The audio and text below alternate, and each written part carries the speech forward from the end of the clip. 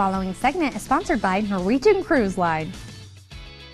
With Black Friday travel deals already kicking off, there is no better time to start planning for that 2025 getaway.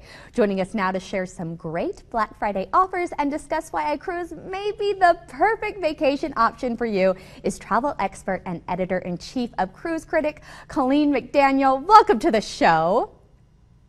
Oh, thanks so much for having me, Laura. Of course. Let's talk vacations. What makes cruising such a great option compared to traditional vacations?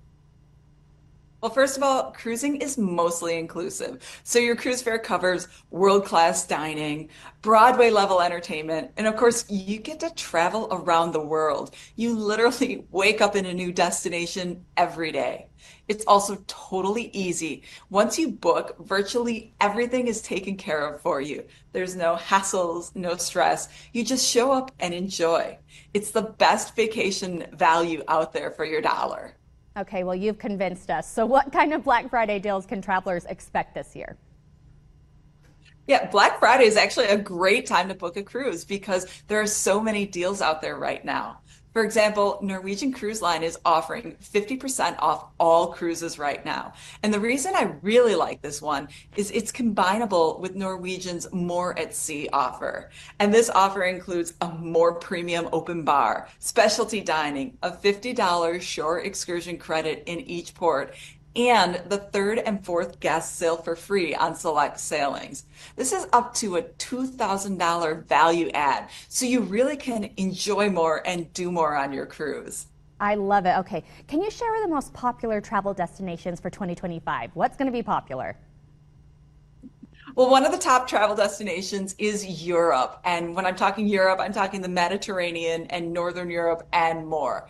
Norwegian Cruise Line spends on average 10 hours in each port. So you really get a chance to get out there and explore each destination. Also, Norwegian is putting 10 ships in Europe in summer of 2025, including the new Norwegian Prima and Norwegian Viva. Also popular, though, is Alaska, which is one of my favorite destinations.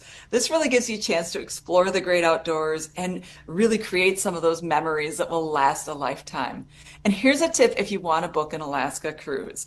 Plan to sail during what we call the shoulder season, which really is April and May or September and October. That way you will save a little bit of money over sailing during that peak summer season.